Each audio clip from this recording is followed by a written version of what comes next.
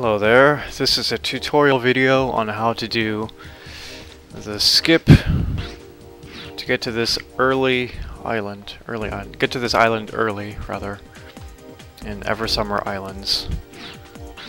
This trick is usually one that's kind of hard for people who are just learning the game to do, because it has a few mechanics to it that you kind of need to understand how they work first before you can usually do the trick, or do it consistently rather. So I'm going to do a little step-by-step thing here and just give all the little tips I have to make this easy for you. Now the first thing that a lot of people struggle with this trick is actually finding the spot to go to. Because when you catch this monkey, they run down here, they go down here, and they're looking for it. Suddenly all they see is a bunch of brown and blue. They don't know where the frick the wall is. Now the thing is, our destination is right... by the way, okay.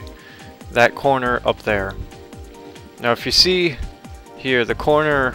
this island, as it goes further out, it goes higher and higher.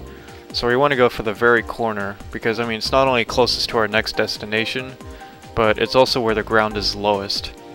So it's the easiest to reach. And something that helps with finding this corner is the seam right next to it, going straight down.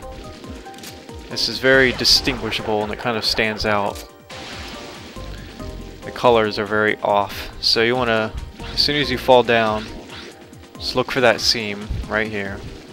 Go to it, and you see this brown patch right here? You want to go for the very top of it right here. And if you notice, when I land here, I land on the wall for a brief second and fall off. And this is the first part of the trick, called wall climbing. And slanted walls in this game, they'll sometimes have little patches where you can stand for a brief moment of time. Sometimes there's like little patches where you can actually just stand, even though it doesn't look like you should be able to. You kind of can stand on it like a mountain goat almost. Anyways, for patches like this where it just automatically pushes you off, you're still able to stand on it for a long enough time that you can jump as soon as you land on it and not slip off. Now for this trick, I would really advise going for the point, the top of this brown line, because this is where the standable ground is highest up. You can go to the left of it, like right here, but it's a lot lower and will make this trick a lot harder. It's kind of like a triangle, where like you can stand here and it goes higher up where you can stand until it finally reaches the point on top right there. So once you do that, you want to flyer up, and I advise canceling the flyer before you get to the peak of it, because sometimes it can jam on the wall. And that'll usually push you away from the wall and not let you land on that spot. And another thing you want to do is you want to flyer up. Like when you flyer up, just push forward into the wall. And don't push forward the whole time. Like you can push forward the whole time and fall on it, but it seems to kind of it seems to be counterproductive sometimes and pushes you away from the wall. So you want to like push forward until you reach like the peak of your flyer, or when you cancel it. And then when you're falling, just don't hold any direction on the stick. Just let yourself fall in place. And this will usually put you right on the spot. From here on out, you just want to do, I would suggest just doing this a few times until you get a feel for this, but also start paying attention to how long it takes for you to land on that spot after you do this. And then you want to just kind of try and jump as soon as you land on that patch, and just get a feel for this, because it's kind of imperative that you can like jump off this spot. And when you get that timing down, it just turns into muscle memory, so you can just jump as soon as you land on that patch. And from here on out, you need to just do a boost fly to get up. Now the thing about this though is that you kind of want to move a distance away from the wall with the boost fly, or else you'll usually jam the flyer on the ledge. Which sometimes this will let you get the trick, but a lot of times it won't as well. So instead what you want to do is get a good boost fly, so you get high up, move away from the wall with it, and then kind of inch back forward so you grab the ledge. So you kind of scoop around the ledge so it doesn't jam your flyer. So you just want to do all the other steps before.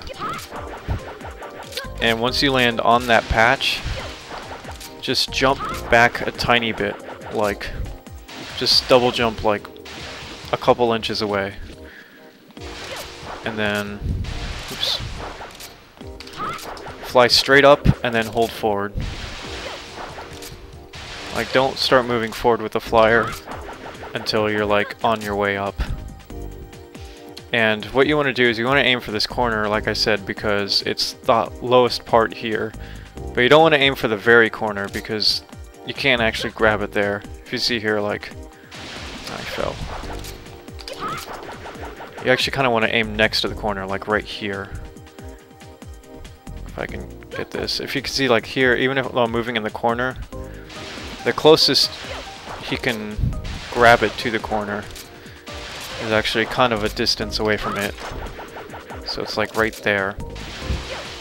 Now if you jam your flyer trying this, then it means that you didn't move far away enough from the wall. You got it like that. If you didn't get enough height to grab the ledge, then you just need to do a better boost fly, which I can't really instruct you on that. You might be doing it too fast or too slow with how quick you switch to the flyer. You might also be taking too long to spin the stick after you switch to the flyer. That's just something you'll just have to figure out on your own. I can't really... That's just like a whole nother issue that I can't really tell you what you're doing wrong just by seeing you do it. You're just gonna have to get the feel for that. Anyways, I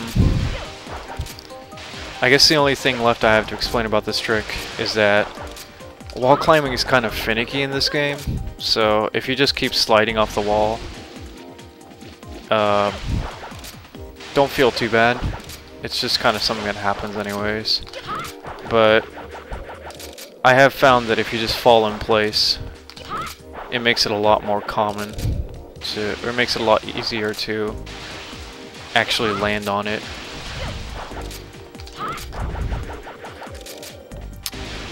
I can't get it now. What is this? Anyways, I think that's all I have to say about the trick.